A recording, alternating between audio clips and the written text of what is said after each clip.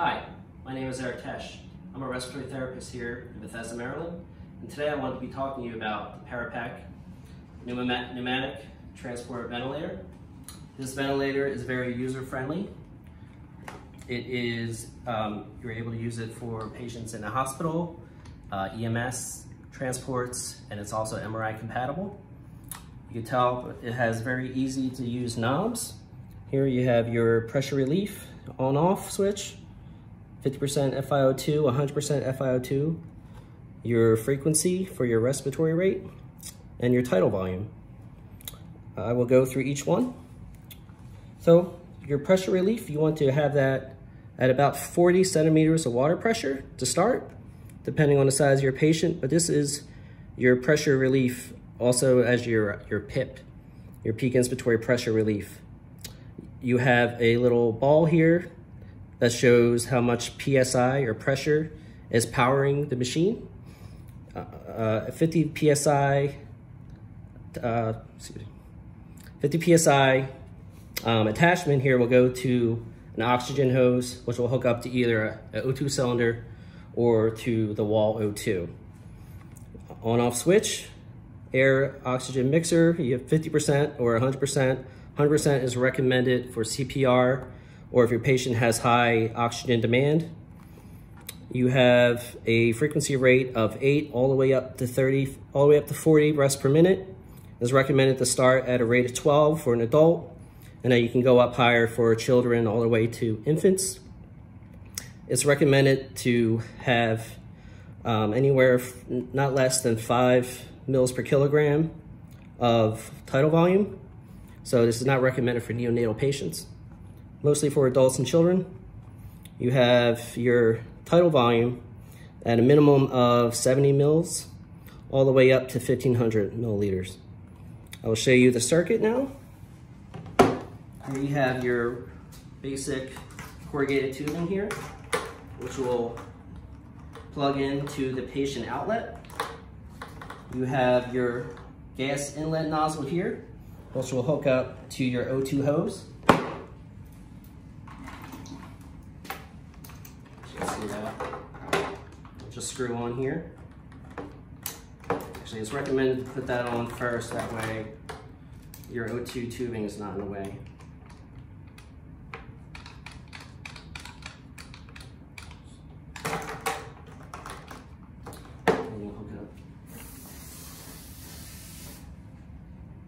Anytime you're doing a transport, you want to go from the O2 cylinder directly to the wall as soon as possible. That way you maintain your pressure within the cylinder. You have your circuit here. With our ParaPAC circuits, it comes with this device here where you'll have a few different outlets here. It's all labeled, so it tells you exactly where to place everything. So you'll hook this up to the nozzle here. It's rather a tight fit. You have an extension here. This is where your PEEP valve will go, much like an ambu bag. You can dial in anywhere from 0 all the way up to 20 a PEEP. It's recommended to start at about a PEEP of 5. That's our normal physiologic PEEP. And then the bottom part here, if you look on here closely, it says to patient and going down. So this is where you would connect to the endotracheal tube. It's recommended that if you have a bacterial filter, you can place that right there, and it will act both as a filter and an HME. And it's also a good idea to add a little bit of an extension to the endotracheal tube. What's an HME? HME is a heat moisture exchange. For ventilators that don't have an external heater, we usually place a HME in line. That way you maintain the heat and humidification within the airway. And I'll hook this up to a test lung so that you can see its functionality when we turn it on.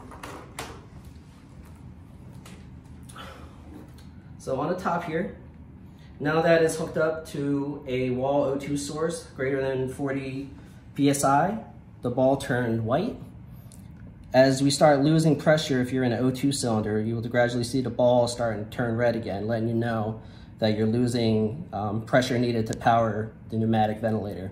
So it's always a good idea to either put to a wall or change out your cylinders. So if I turn the power on, it's going to pressurize, and you'll see it'll go through its checks with all these different lights.